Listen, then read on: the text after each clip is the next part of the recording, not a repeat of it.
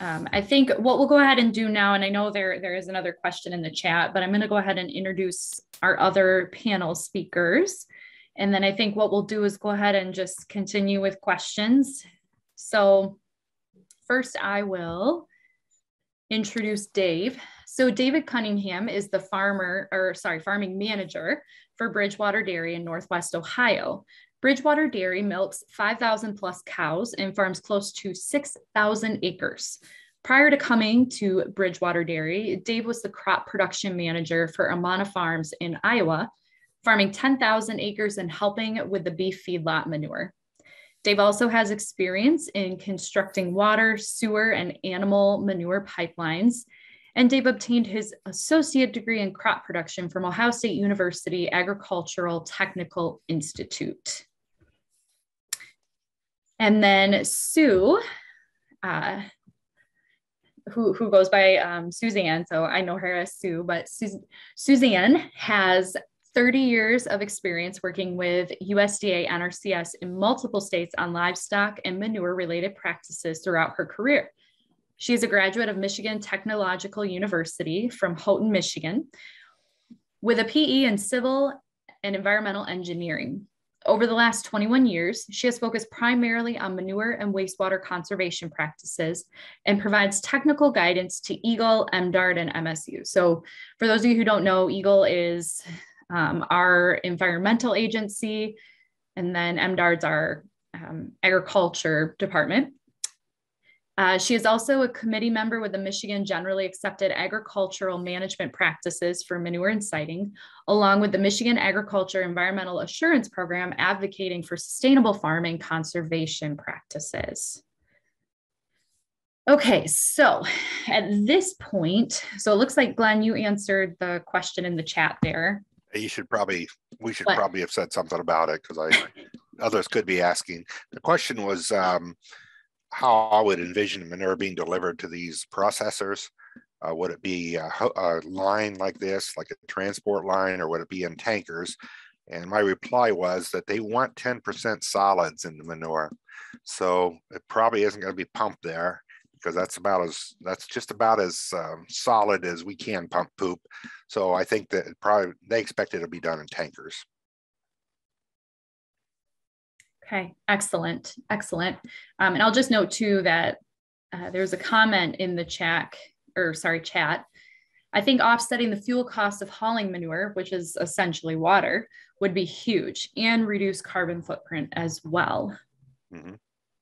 So, okay, so we're going to open this up now for the panel to discuss any answers to questions. So we do have one question now in the question and answer. The foam pig is an interesting concept. If a producer operated their own buried pipeline, what might be an air source to provide enough air pressure to push a pig through half mile of 8-inch or 10-inch pipeline? Well, first of all, be cautious because anytime you're dealing with high pressure, people can be hurt, and we've had instances of applicators being injured by pipes that have blown apart or caps that have not come off properly. So, but you can rent those types of air compressors. If you go to Facebook, they have Manure Kings and several other manure related Facebook pages that are out there. And people are always talking about this for sale or that for sale or rentable. So you're probably talking in a neighborhood of about 10,000 for that. But again, the people that do this are commercial applicators that are very accustomed to doing it, and they'll do a good job. So you just need to make sure that you might want to go watch how it's done for a few times before you ever try something like that yourself. Great. Dave or Sue, did you guys want to expand on that anymore? Or? No, I would just say that kind of stuff is rentable. And if you're not doing it every day, it'd be cheaper to rent that machine than to own it probably, and to be guaranteed that it will work when you hook it up. So that's always a plus. I might add to the question that Glenn answered earlier on the processors.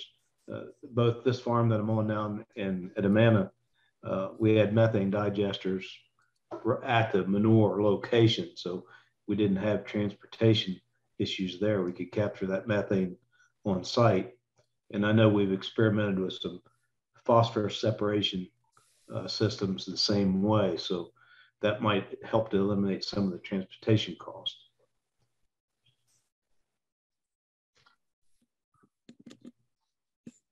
Excellent. Okay, a couple more questions in the Q&A. I would be interested to hear if there is a farm that has tried a permanent pipeline of the kind that Glenn describes.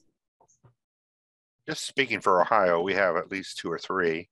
Dave's got one there at Bridgewater that's, I don't know, 3/4 of a mile or a mile long.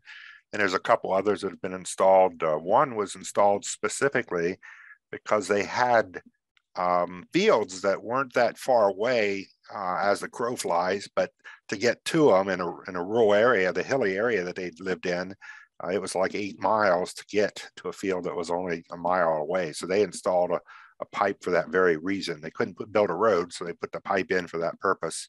So we've got at least a couple of those installed in the state of Ohio. My experience at we mentioned the one we have here at Bridgewater, and we are, in the future we'll probably put a longer, larger line in here. But my experience in Iowa, we built about 9 miles of pipeline there, and we were able to go around a couple of the villages in Amana, and those villages are tourist areas. So we were able to eliminate the truck traffic through the tourist town and also eliminate a lot of smell. And one of the things that was briefly mentioned is the cost of the pipeline. We were hoping to pay that off in 2 or 3 years, and we built that. And I think we paid it off in about 1.5 years with the trucking savings. So it was a pretty big deal for us out there. That's huge. Yes. Next question in the Q&A. Does Ohio have a standard for the type of piping, pipe joints, and testing/monitoring? Yeah, I do not know. NRCS usually has standards for things.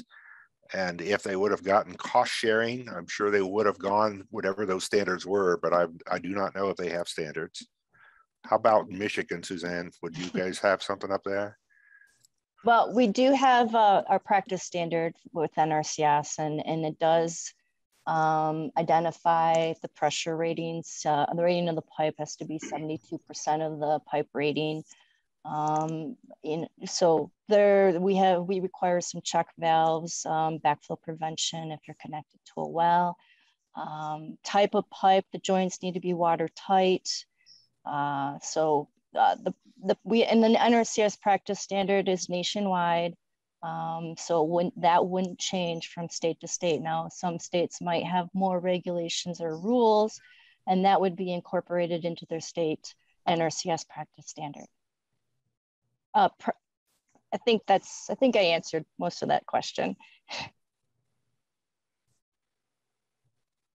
Excellent, thank you. Okay, next question. What pressure rating do you recommend for the pipe? Well, if you were to talk to our commercial manure applicators, the larger ones are up around 250 PSI for, and again, that's at the very start of where the big pump is next to the manure source. As it gets further and further away, of course, the pressure is going to drop, but you would certainly, if you want to be at least 72% of the pipe's capacity, then that would tell you the PSI is going to have to be about 300 on the pipe to for a 250 PSI system. And again, is that what it's going to be 5 years from now on what the applicators are capable of? I don't know. Pumps continue to evolve too. So it's a bit of a guessing game, but at least you can move a lot of poop at that pressure. I'd like to add to that also is when you are looking at the pressure of the system, you should also take into consideration your valves and that they can handle that pressure as well, so that you don't have failures at your valves for your system, or you have pressure relief valves to reduce the pressures in critical areas. And the valves need to allow the pig to go through. We've had some instances where after installation, blowing them out with the pig was not as easy as we thought it might be. So they I end up actually digging them back up and changing some of the valves. Great. And then a comment based on the last question as far as standards. Wisconsin CAPOs are supposed to follow the Wisconsin NRCS practice standard and spec 634. So, all right, next question. How deep do you bury those lines? Do you have issues with frost pushing your pipes up and causing kinks or breakages? The lines that I buried were all 4 feet and under. We wanted to be under the frost so that we didn't have those issues.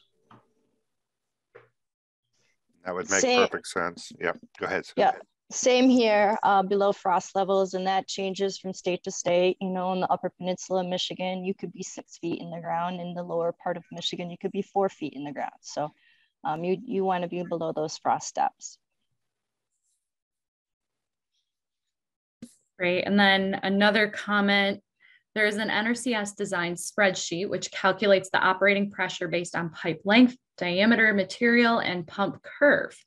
Base the selected pipe rating based on calculated pressure. So good information there. Let's see here. Did I miss any questions in the chat? Nope. Oh, here we go. How does NRCS view the need for a fixed pipeline as a resource concern under EQIP? Oh, I'm not sure if I'm prepared to answer that one because I'm not a planner. I'm an engineer. So that resource concern, good question. I will have to come back to that one. I don't want to give a wrong answer.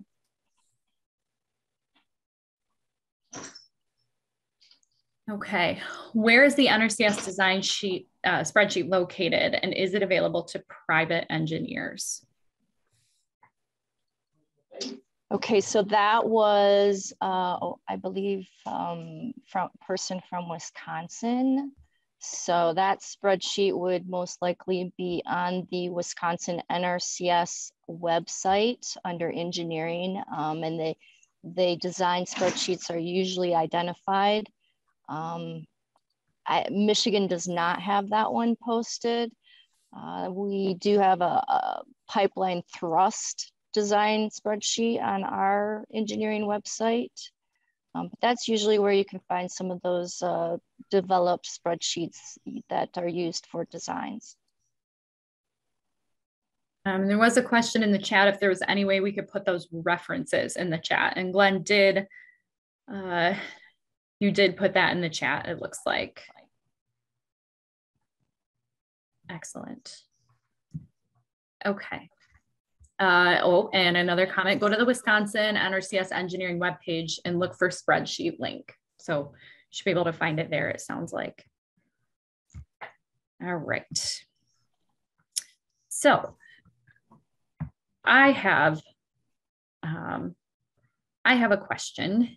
Let me pull it up here.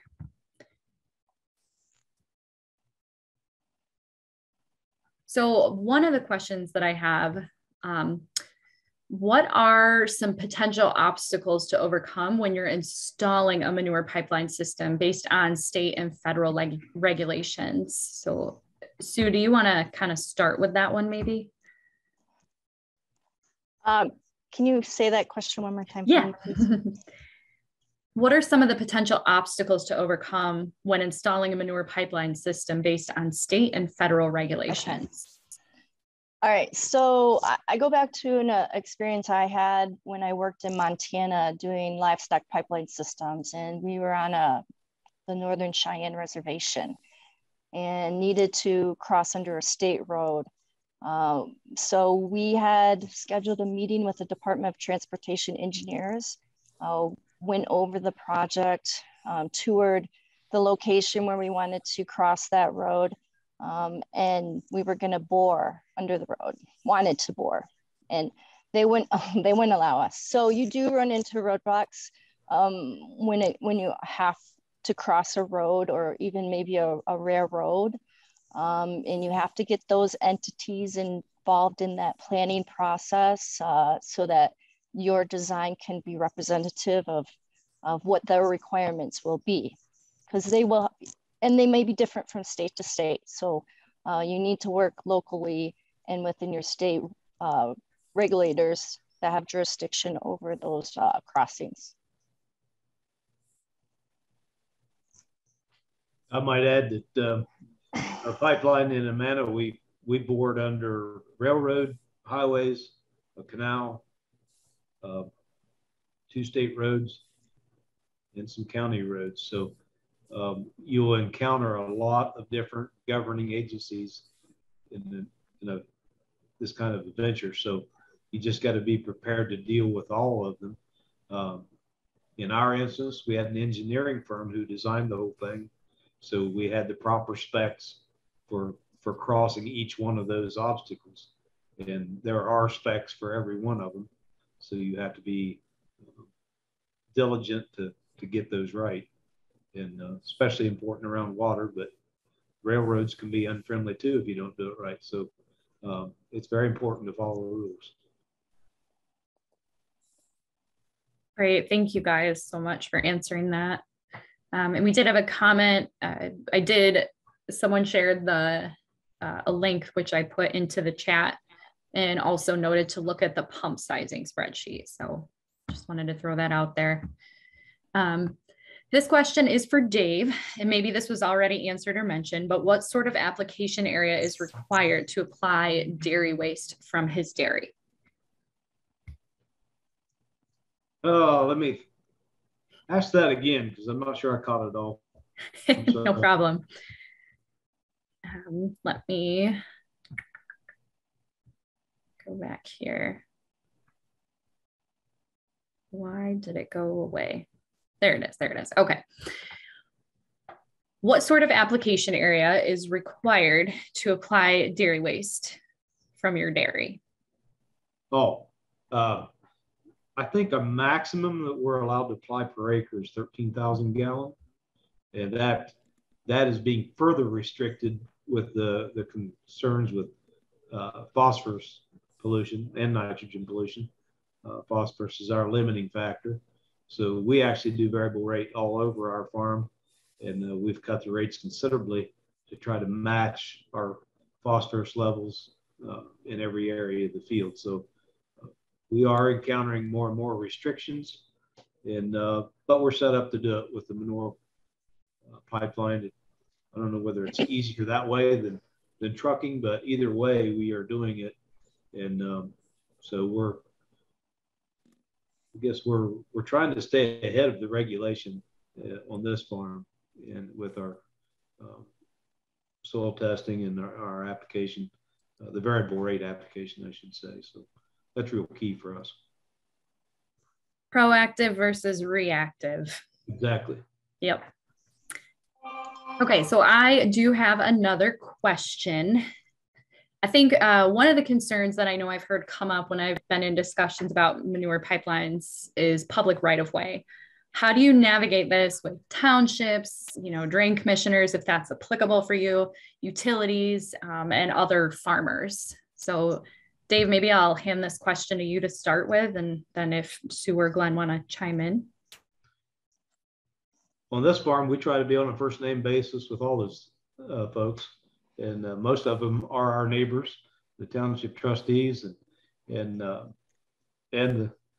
drainage guy. I don't know whether you call him a commissioner or not, but he lives right around and within a half a mile of our dairy. So he's very familiar with our processes, and we go a little above and beyond what is necessary to try to communicate with those folks, so that when we have an issue or we have a need, either one, we already know those guys, and they know how important it is for us to do the right thing.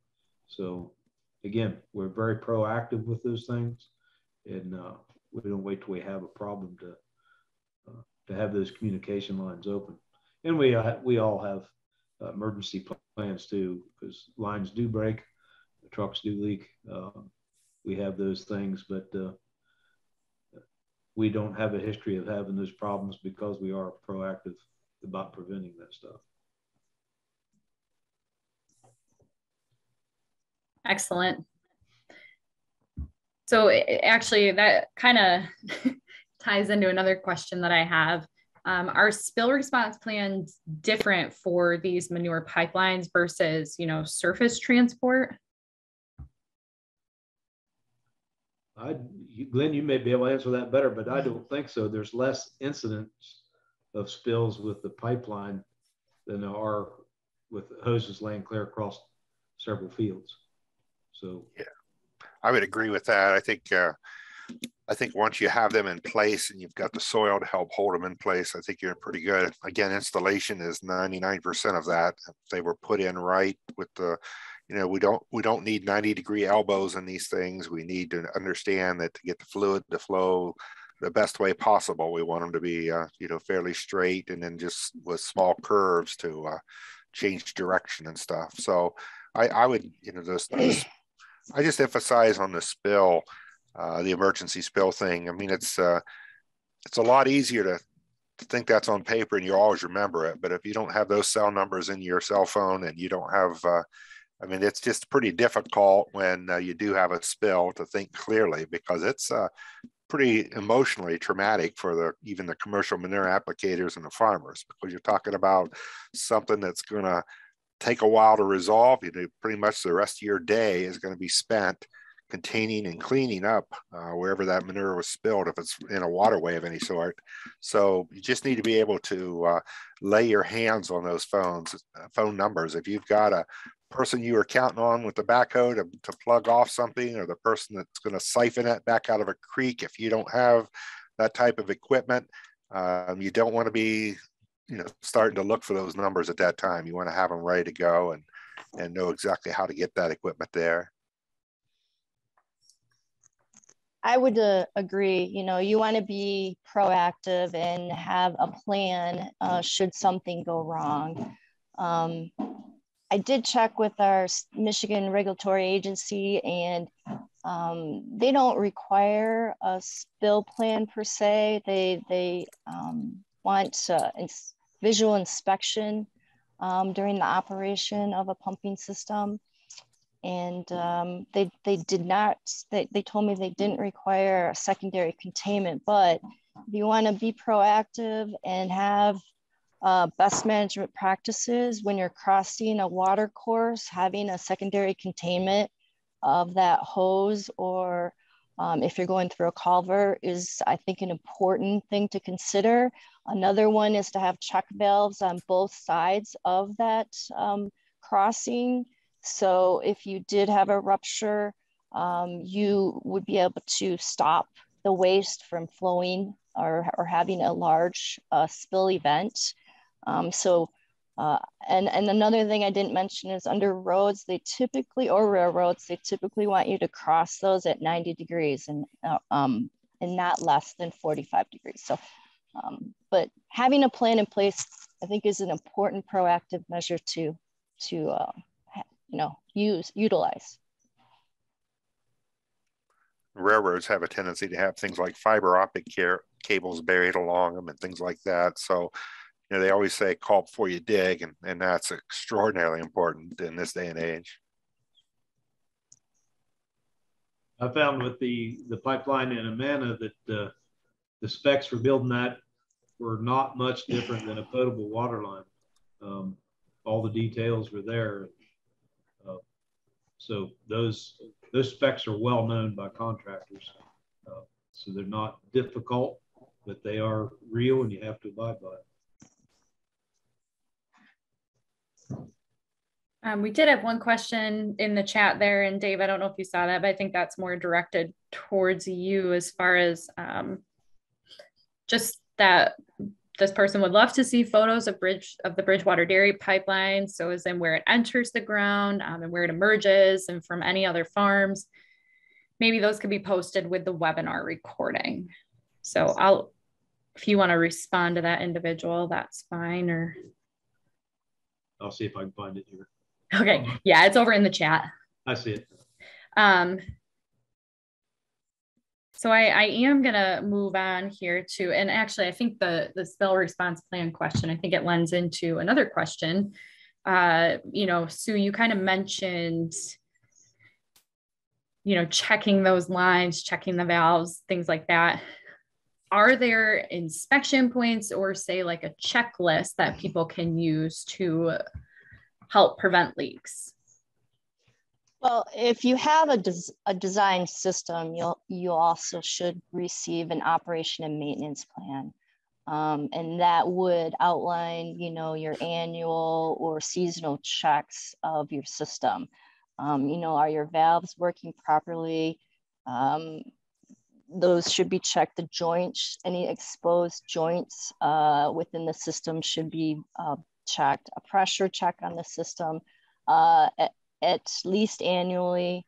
But then if you're cleaning it out, those are good operation and maintenance as well. Yeah, the systems should have a programmable control panel as a part of it. So if there is a loss in pressure or you're notified by Wi-Fi or an alarm on the system to indicate a drop in pressure, which may be a leak in the system somewhere. And then if you're connected to any well and mixing water within the system, that should have a backflow prevention device on it so that you don't have any contamination to that groundwater. I don't have let's see, NRCS has an operation and maintenance plan, usually posted on each state's field office tech guide associated with that practice standard. So those are generic, but usually with the designers, you'll put those specific informations that the landowner would need to be aware of. Great, excellent, thanks, Sue. I don't know, Dave, if you wanted to add anything to that at all. I don't have anything. Okay, excellent. Pretty well covered. So, you know what, Dave, we're gonna swing back to you though. I do have another question. Are there check valves or flow meters that are required? That's very specific to what the particular site. I know if you're going to try to push fresh water through that pipeline, you've got to have a good, either a disconnect or we've been told that a double check valve will serve as that, I'm not coming up with the right term, but it prevents any contamination, backflow preventer.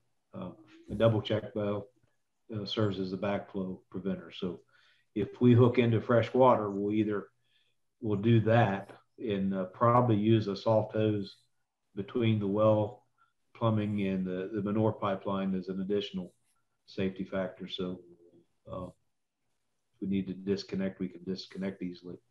But that is a very viable thing. In fact, at Amana, we talked about using the pipeline to move water to other parts of the farm, because at that particular farm, they built a canal 100 years ago, and we had an easy water source very close to the pipeline. And if we could pump that into that pipeline, we could expand the irrigation very quickly. And that was in the 100-year plan when I left, but I don't know if that's been done yet. But we'll do similar things here if we build a larger pipeline, is to be able to push water to an irrigation system where we might not be able to put a well. So. Great. So, Glenn, I'm going to throw this question to you. How long would you say these pipelines last?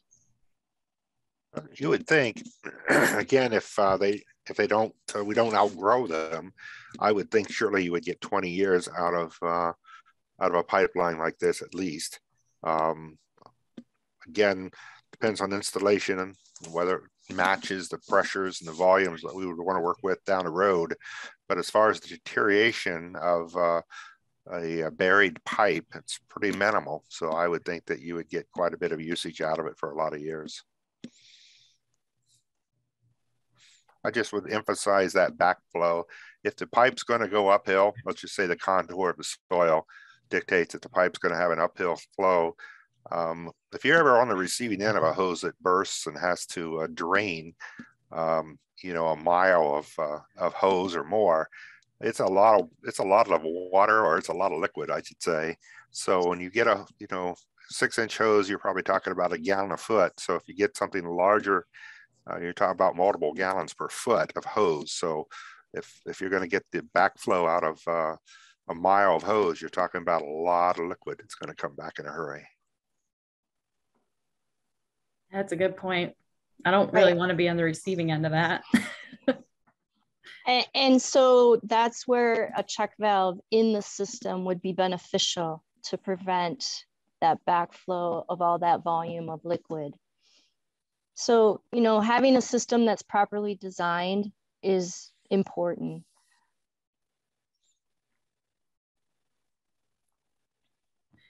So Glenn, you mentioned the, say you're in a field, or, you're moving through places that have kind of that uphill trajectory, I guess. And I should have asked this earlier, but what potential infield obstacles might you run into as you're running these lines?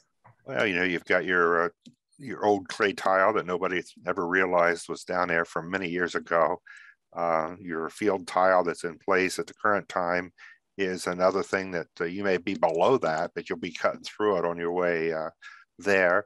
And then we always, we're part of where the glaciers covered many years ago. So, we always find stones and other things that have been buried in fields that we didn't know there. We'd never been 4 feet deep or more in some of these fields. So you got to expect to run into the darndest thing. So our soil and waters have always done a pretty good job of recording when they used to do tile designs for farmers. So you might be able to find something like that at a local soil and water office.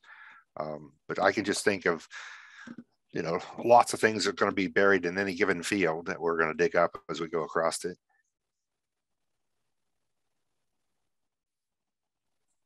Yep, somebody put a note down there about buried gas and electric lines. Yep. Yeah, that's you definitely don't want to run into those issues, that's for sure. Sue, this is going to be directed to you. Where in the Michigan NRCS info can I find the required type of check valve for a manure pipeline connected to a well? Okay, so our state regulatory agency, under the well construction unit, for any backflow prevention associated with a well, needs to be an RPZ valve. It needs to be certified by ASSE, American Society of Sanitary Engineers. That Michigan NRCS doesn't maintain a list. We know that it has to be an RPZ, pressure backflow prevention device, that is more robust than a double check valve assembly unit. And that would have to have that ASS.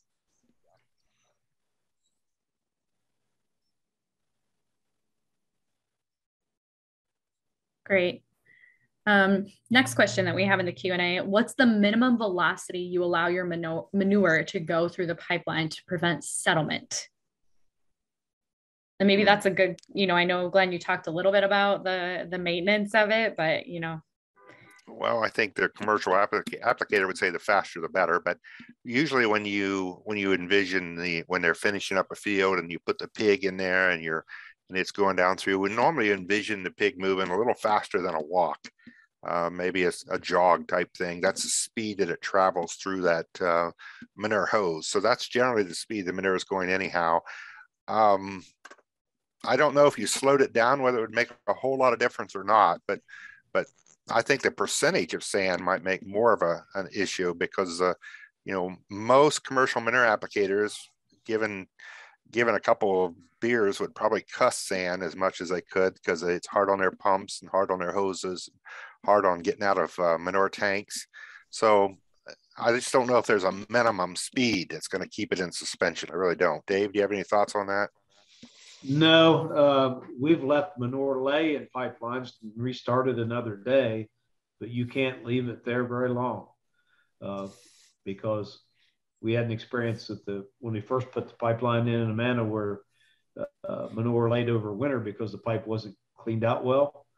And when that was opened up, it blew valves off the end of the line. And we nearly got some guys hurt. So learned a valuable lesson there.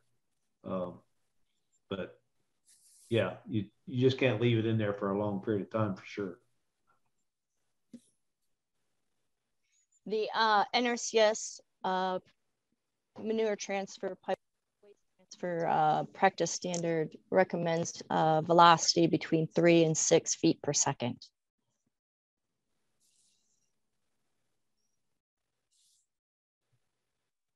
Is there a recommendation as far as how often you should be cleaning these lines out?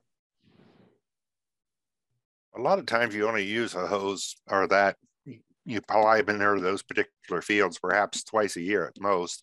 You know, it might go back to how many fields that hose is going to connect to, because if you got hay in one of them, then you may do 2 or 3 applications between cuttings in a year.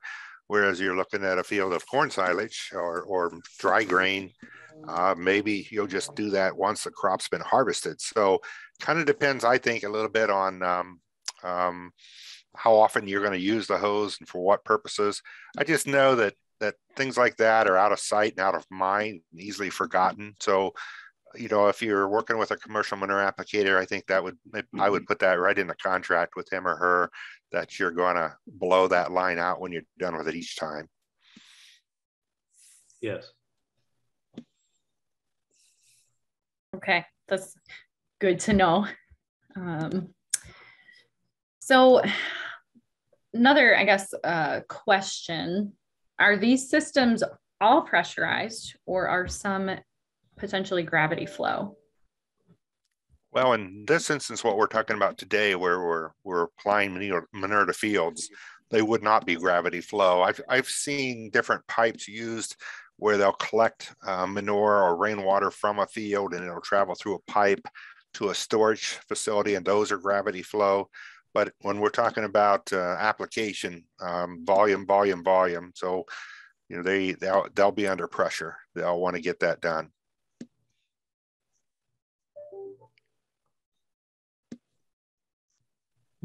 Great. Let me take a look here. I know I had some other questions that people had sent me. And I might hesitate to ask this, but I'll do it because we know that people are wondering. Is there controversy surrounding these manure pipelines and the approval of these types of systems? Dave, any thoughts? In my experience, they nearly held a parade to thank us in Amana because we took the trucks out of town. And they were so thankful to get rid of the smelly trucks when they were trying to sell trinkets to tourists that they were beside themselves. But the cost savings was huge. That was what motivated the farm. But here in this farm, being able to get the trucks off the roadways anytime we can, what we call direct drag, is huge, because any semi, even though we take great care in not overloading them, a truck is heavy and they do damage to these township roads that were designed for horse and buggies, not semis. So yeah, mostly people appreciate when we can keep it in a pipeline. Yeah, I think, and also I'm not sure that we would have an approval process that we would go through to install one of these, as far as the you know, if we install a permitted farm, then we have an approval process and we have meetings and things. But as Dave said, I think most people would appreciate keeping the truck traffic to a minimum. Even the commercial manure applicators have their standards. I've talked to some who will fire truckers for you know, hitting the brakes too quickly when they pull up to a frac tank and causing surface damage to asphalt roads, where if they'd have slowed down a little bit, not been in such a hurry, they wouldn't have caused that type of damage. So, you know, I think they're trying to do as good a job as they can, be selective. But we've been pretty short on truckers the last couple of seasons, especially this last year. So I think that the pipeline begins to make more sense when you can't get enough trucks in your loop. And if we have a general thumb rule that when we're trucking manure, we need about a truck per mile. So if we're going out 8 miles, we need a minimum of 8 trucks, assuming we can load them pretty fast and unload them pretty fast. So again, there will be days when you can find 8 trucks rather easily, but there could be days where you can't find them, especially when you're talking about silage season, where all of a sudden they can pivot and go from hauling manure to hauling silage. So again, there's competition for all truckers out there. And if you happen to think about this later, you know, or have dreams about it, you never know what you might dream about after the discussions that you have during the day. Feel free to send us a note with any of those questions that you have.